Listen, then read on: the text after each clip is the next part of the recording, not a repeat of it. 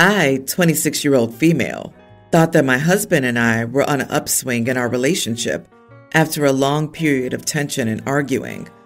I left him for a month because I wasn't strong enough to deal with the intensity of our relationship. I left him for a month because his dad's company, which he's the COO of, started implementing temporary remote work in 2020. However, my husband ended up being 80% remote permanently. So we moved an hour out from the city where we were previously living, and he could still do his job just fine. We also got a larger house and privacy, so he was around much more.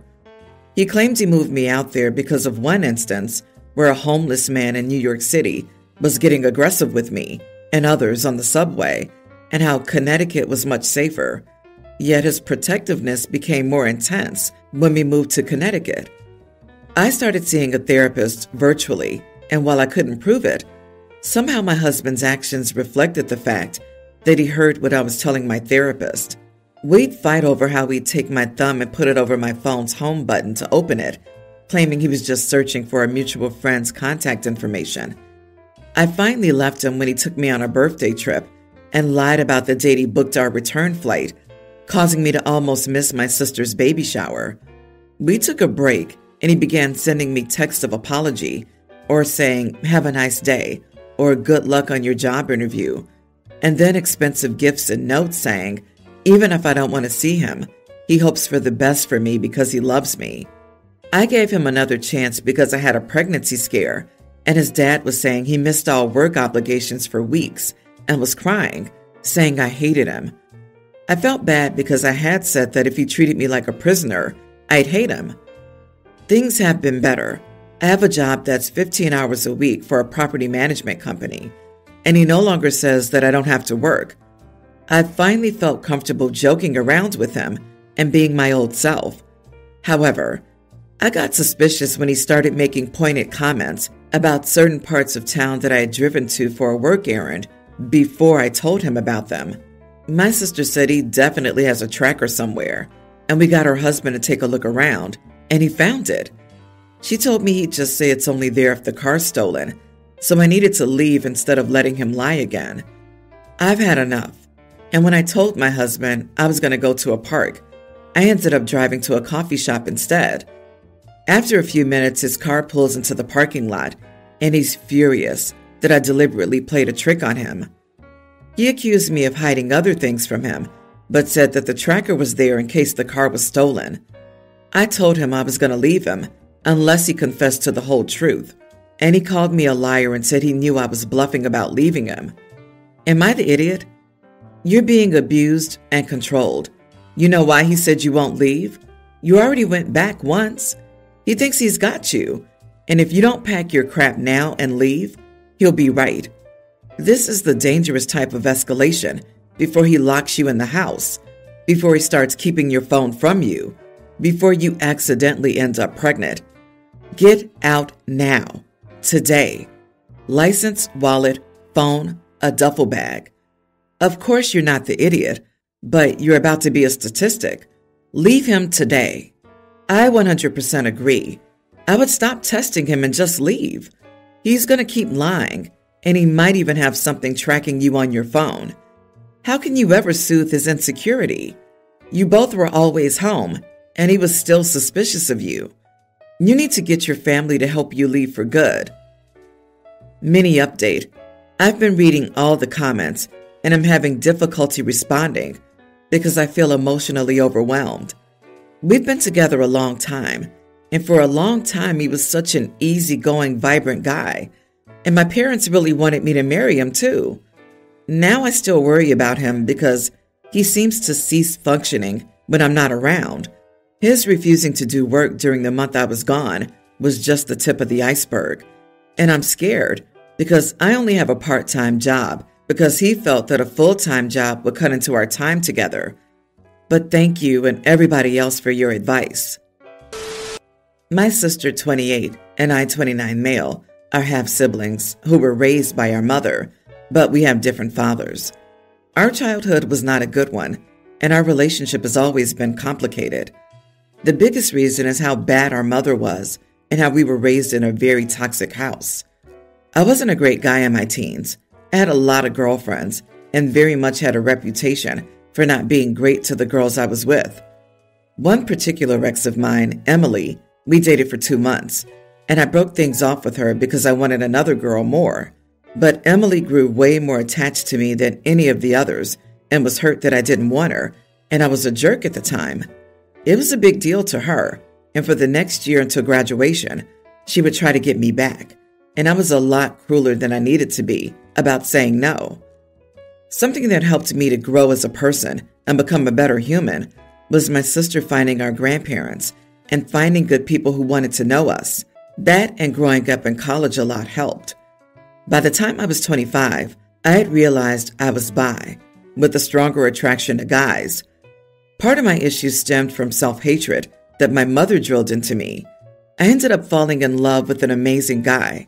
About a year ago, my sister ended up becoming friends with Emily, and she brought her to dinner at our grandparents' once when my fiance and I were there. Emily was angry to see me, and while I did apologize, Emily needed to be asked to leave by our grandparents because she was ranting and raving at me and expressing very clearly how messed up it was that I ended up with a guy instead of her and how I treated her. My sister wasn't happy that our grandparents kicked Emily out, and they told her she disrespected me and my family. Emily still despises me, and my sister stayed in touch with her. Emily's tried to contact me and my fiance as well since the dinner. I found out a while ago that my sister planned to make Emily her +1 for my wedding. I told her I did not want that, and it didn't seem appropriate. My sister told me I didn't get to decide her +1. We bickered over it, and it all resulted in a week ago, me telling my sister I wouldn't invite her then. My sister was saying I was as much of an idiot as I was back then, and how crappy it is to not invite her over her choice of +1. Am I the idiot? Not the idiot. It's obvious that Emily's attendance will cause unneeded drama. Why your sister wants to bring that to your wedding day is baffling, but she can suffer the consequences of her choices.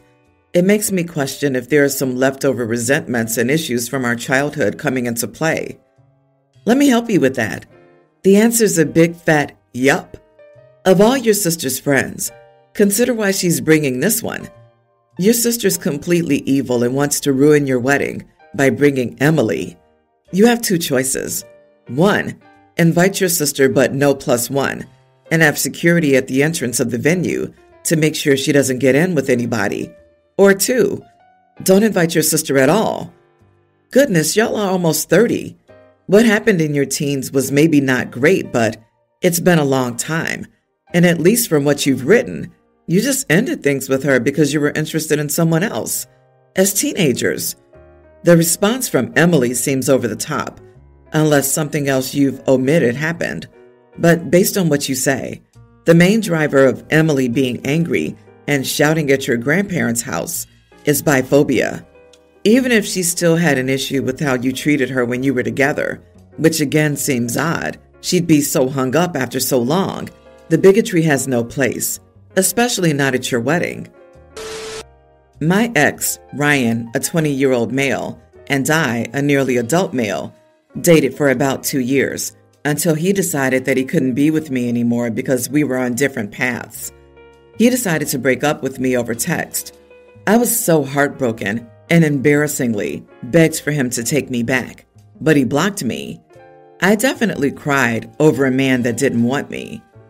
Unfortunately, my sister, 22, started dating Ryan. We all knew she was dating someone but didn't know who he was until Easter, when she decided to show up with him.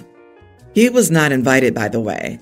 My parents instantly remembered Ryan, though, because they remembered how we used to be best friends. So it was really my parents and Ryan catching up. My sister felt relieved that we all knew Ryan already and was happy that our parents were eager to talk to him. I felt uncomfortable because we locked eyes quite a bit, and I couldn't take it anymore. It didn't help that my brother, 18, was laughing at me, so I decided he wouldn't make me uncomfortable in my own home. I had to get up and leave, which I did. After Ryan left, my parents came into my room furious. They told me I shouldn't have left so abruptly, and I should apologize to Ryan. They told me he was hurt by it, and they were upset that I was acting that way towards an old friend. He ain't my friend, and I told them that. I told them that they knew he blocked me, so calling us friends was crazy. They told me we used to be so close, for the wrong reasons, and now that my sister's dating him, we could rebuild our friendship. I told them that this is not a friendship I'd want again, and sometimes people are on different paths, and my path is not the same path as his. They knew he told me this when we stopped communicating, and told me that they felt I was simply being petty. My sister was also mad at me and told me I had no decorum. Crazy, because she needed to tell her man that.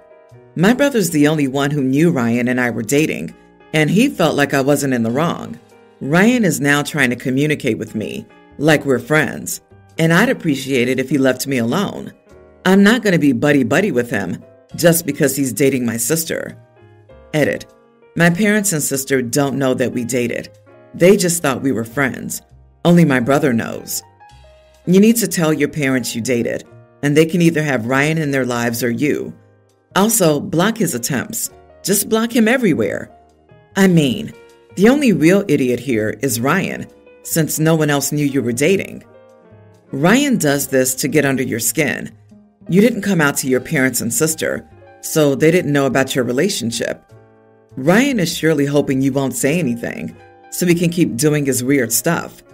You should tell your sister he's bad news, and that he went out with a younger boy for years before her. Don't say it was you unless you feel safe enough.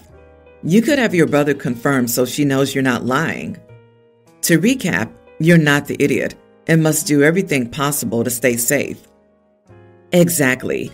Ryan is a real scumbucket and is probably only dating your sister to rile you up. Don't give him the satisfaction. Ignore him completely. Be in the same room, but treat him like the pile of dog crap he is and walk around him. Avoid contact and make a stinky face when he tries to talk to you. If your family doesn't like it, tough. Hold your head high. You've avoided being stuck with this loser. Now move on and forget about him. I, 22 female, am really unsure here. My best friend and roommate, 22 female, Amy, had been seeing a guy for 2 months. She really liked him, and it seemed to be going super well. Last night she asked if I'd go on a blind double date, i.e. her and the guy she's dating, me and one of his friends who's single and looking. Initially, I wasn't keen, but she insisted, so I agreed. We got to the restaurant, a nice place in our area, and things were going fine. The friend she was setting me up with was cool, but I'm not looking right now and didn't feel any spark. We get to the end of the dinner and the bill comes. Amy chimes in and says, "Don't worry, our men have got this." To which I say back, no, I don't mind. We'd had 2 cocktails each, all 4 of us, and it wasn't a crazy expensive place, but not cheap. A bit of back and forth happened. Amy kept insisting, it's always the gentlemen who pay. So I said something like, "You do you, I'm happy to split." The guys said that they would cover it, but both seemed uncomfortable. They paid and then we all left. Amy and her boyfriend went back to theirs, and I said goodnight to his friend and went home alone. Later, Amy texted, saying her man is now contemplating the relationship because he doesn't want someone who always insists that men pay. She told me I ruined it by offering to split and should have sided with her and not made things worse. She's now saying he needs time and might not want to continue the relationship with her. Am I the idiot for this? Not the idiot. I squirmed a little when I read, "Don't worry, our men have got this, and it's always the gentlemen who pay." Your friend has some very outdated views about dating. All you did was offer to pay your share of the bill on a blind date. You weren't using a stranger for free drinks and dinner. Your friend's boyfriend of 2 whole months was, rightfully, uncomfortable with her insistence your male companions pay the bill. It's not your fault your friend opened her mouth and inserted her foot into it. I guarantee you that this is not the only occurrence where money's come up. There's a possibility that she also chose the expensive restaurant and both guys hesitated that it was too much. Your friend must have had some disagreement with her guy around gender roles or money. I would have done the same thing you did. Tell your friend to look in the mirror. She created this problem herself. Update. Thanks so much, everyone, for your thoughts on this one. Amy still isn't talking to me. You could cut a glass with the tension in our place right now. She and the guy aren't talking either. I'm trying hard here, but another week and maybe the friendship has run its course, honestly. I'm seeing a lot more underlying issues that can only come from communication. But hey, friendship is effectively over, and I'm looking to move out. My husband, 32, and I, 30, have been married for 10 years. Recently, he told me that he wanted a divorce because he wasn't happy. He concluded that he never really wanted to be married and wanted to focus on his military career. I had always supported his career. I asked him for couples therapy because all the problems he said we had were things that could be fixed, but he refused and said our marriage couldn't be fixed. I have no choice but to let him go. However, he believes that he and I can still live in our house and live our separate lives, and he's already dating a girl from work. I cannot do this. When I told him that I wasn't comfortable with him dating yet, he accused me of wanting to prevent him from moving on. I clarified that if he wishes to date, he can do so, but I will not sit here and watch him do it because it kills me. I told him that I needed to get away from him so that I could heal, and I refused to live in the house while he went off and started a whole new life while somehow maintaining his old one. I told him I wanted to sell the house, and he's accusing me of trying to ruin him financially, especially because our mortgage is so low. I'm half a year away from my bachelor's degree, which would allow me to find a steady job. The job that I currently have doesn't pay enough for me to live on my own. However, I have a large support system that's willing to help me. So basically what I'm asking is, am I the idiot for wanting to move on with my life, even if it means that I have to force him to sell our house? Edit to add some details. Our marriage hasn't been great for a while, and I knew this. So for the last 6 months, I've been trying to fix things. He, however, told me he wanted this divorce months ago and was building up the courage to ask for the divorce. I know that what he's asking for is delusional, but I guess I feel bad because he gave me a portion of his GI Bill for my schooling, which he's now threatening to take away. That's no big deal because, again, I have a good support system. I'm graduating with a science degree, and I know I can find a good job with it in my area. He just assumed that since we always got along well, I would go along with his plan. Not the idiot. Remind him that both want to move forward, and officially, divorcing and separating property are the main components of moving forward. Then tell him that you may consult with his CO if you feel that he's trying to take advantage of you. Surely, his CO would be impartial and helpful in the situation, unlike him. Mention that it's fantastic the military's okay with him having an affair with a colleague, since you thought it was against the rules, and that you're glad the military has so many resources to assist with this entire process. End by describing how he's ruining himself personally and financially. You just have front row seats. Thank him for showing you who he really is, as he saved you from a life wasted on garbage. Him. This. How's he going to accuse you of not letting him move on when he's the one insisting you all live in the same house, while he openly dates other women? The only way forward is to separate entirely, which includes no longer living under the same roof. I doubt he's aware of this. I wonder if the military benefits he's getting for being married are influencing his opinions.